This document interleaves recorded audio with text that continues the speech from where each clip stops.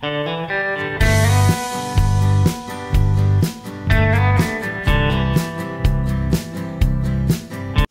friends, welcome to Madras Samayal. இன்னைக்கு நம்ம Madras Samayalல idli kurma எப்படி பண்றதுன்னு பார்க்கலாம். இது வந்து ரொம்ப சூப்பரான அட்டகாசமான சைடு டிஷ். இது வந்து இட்லி தோசை எல்லாத்துக்குமே ரொம்ப நல்லா இருக்கும். இத வந்து நம்ம வீட்ல இருக்கிற பொருட்கள் வச்சு சட்டுன்னு ரொம்ப சுலபமா செஞ்சு முடிச்சிடலாம். இது பண்றதுக்கு ஃபர்ஸ்ட் ஒரு panல 1 டேபிள்ஸ்பூன் எண்ணெய் சூடு பண்ணிக்கோங்க. எண்ணெய் சூடானதும் இதுல கொஞ்சமா கடுகு உடைஞ்சதும் இதுல வந்து ஒரு துண்டு பட்டை, 2 கிராம்பு, 2 ஏலக்காய் சேர்த்துக்கோங்க. கூடவே 1/2 டீஸ்பூன் சோம்பு, கொஞ்சம் கருவேப்பிலை இலை, 1 டேபிள்ஸ்பூன் இஞ்சி பூண்டு விழுது, ஒரு துண்டு இஞ்சும் 2 பூண்டையும் அரைச்சி இந்த மாதிரி எடுத்துர்க்கேன். கூடவே 2 பச்சை மிளகாய் எல்லாத்தையும் சேர்த்துட்டு இது ஒரு வாட்டி கலந்துக்கோங்க. அடுத்து இதுல வந்து நம்ம வெங்காயம் சேர்க்கலாம். நான் இன்னைக்கு வந்து 2 வெங்காயத்தை ரொம்ப சின்னதா வெட்டி எடுத்துர்க்கேன். நல்லா சின்னதா வெட்டிக்கோங்க, அப்பதான் நல்லா இருக்கும். 2 வெங்காயம் சேர்த்துட்டு இது லைட்டா வதங்கட்டும்.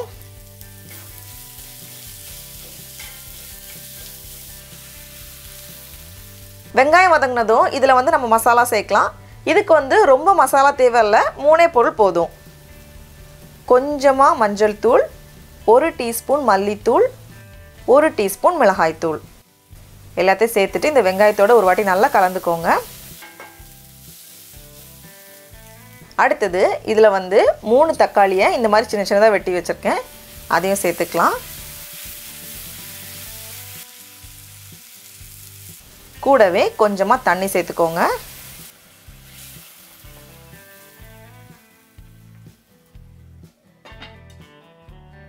மூடி வச்சிட்டு இத வந்து நம்ம நல்லா வேக வைக்கணும். தக்காளி வந்து நல்லா குழஞ்சு வேகிறது வரைக்கும் இத வந்து நம்ம வேக வைக்கணும். இது வேகிற கேப்ல நம்ம வந்து தேங்காய் அரைச்சி பேஸ்ட் தயார் பண்ணி வச்சிடலாம். அதுதான் வந்து ரொம்ப நல்ல டேஸ்ட் கொடுக்கும். ஒரு மிக்ஸி ஜார்ல 1/2 கப் துருவின தேங்காய் சேர்த்துக்கோங்க. 1 டீஸ்பூன் கசகசா. சில ஊர்ல கசகசா கிடைக்காது. அப்போ வந்து கசகசாக்கு பதிலா பொட்டுக்கடலை நம்ம சேர்த்துக்கலாம். 1 டேபிள்ஸ்பூன் சேர்த்துக்கோங்க.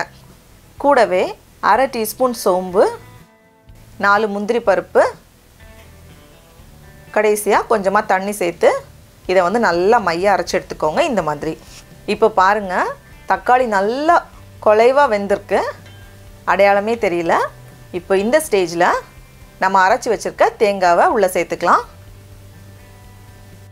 கூடவே தேவையான அளவு உப்பு, கடைசியா குழம்புக்கு தேவையான அளவு தண்ணி எல்லாத்தையும் சேர்த்துட்டு நல்லா ஒரு வாட்டி கலந்துட்டு இத மூடி வச்சுக்கோங்க.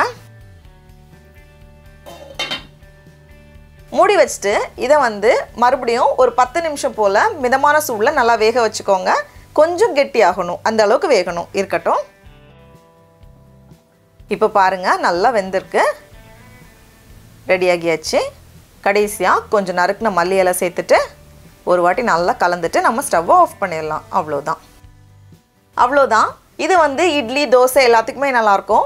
சப்பாத்திக்கு வந்து இத வந்து ஈஸியா முட்டை குழம்பா மாத்திரலாம். வேக வச்ச முட்டையை 2-3 கட் பண்ணி உள்ள சேர்த்துட்டு 2 நிமிஷம் வேக வச்சிட்டீங்கன்னா அழகான முட்டை குழம்பு தயாராயிரும். அப்படி இல்லைன்னா குழம்பு நல்லா கொதிக்கிறப்போ கொஞ்சம் முட்டையை அப்படியே உடைச்சி உள்ள ஊற்றிட்டிங்கனாலும் ரொம்ப சூப்பரா வந்துடும். இப்போ நான் இன்னைக்கு வந்து இட்லி வடை பண்ணியிருக்கேன். கூட நம்மளோட சூப்பரான குழம்பு. இப்போ நம்ம டேஸ்ட் பண்ணி பார்க்கலாம். ரொம்ப சூப்பரா இருக்கு.